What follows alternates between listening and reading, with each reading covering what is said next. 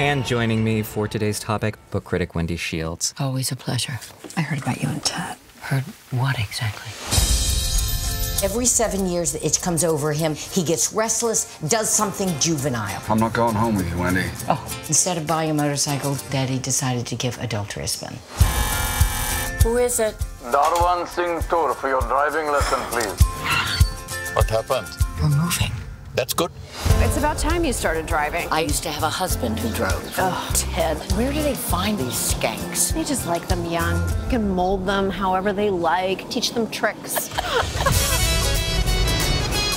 Teach yourself to see everything. The driver's biggest problem is everyone else. You can't always trust people to behave properly. Ain't that the truth? Wendy, what does a woman like for a gift? I don't know. Candy? Flowers? Kingsley. Darvan? She's from a village near where I grew up. My sister picked her out for me. Now that you're married, maybe a double date in Chinatown? Cheeky.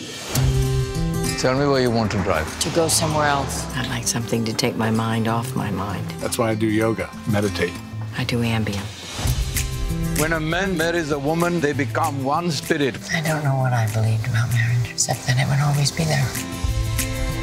Why do you teach driving? For a better job, I would have to take off my turban, shave off my beard. But this is how I know who I am. Why did I ever think I could drive? I ignore everything and everybody around me. I never learned to cook because I thought my mother would always be there to cook for me. Then there was half a world between us, so I make my own food. Your point? No point. I'm learning to drive, you know? Oh, that's a scary thought. Shut up! I think it's time to discuss road rage. It doesn't matter what is going on in your life out there. When you are at the wheel of a car, this is all there is.